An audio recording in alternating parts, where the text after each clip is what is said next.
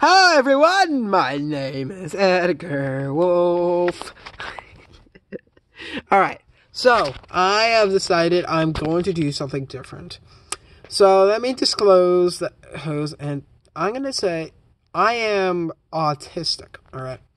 I am saying that because I want people to ask questions. If you have any questions about autism, I have autism. Let's say there's like someone at school who's new and autistic and you don't know what it's going to be like. Or maybe you're a parent attempting to raise an autistic kid.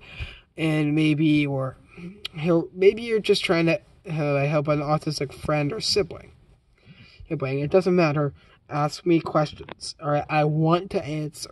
Alright, I just want to help with answers. Alright, that is it. Alright. But here's what I would say. Being autistic is kind of like traveling to a foreign country.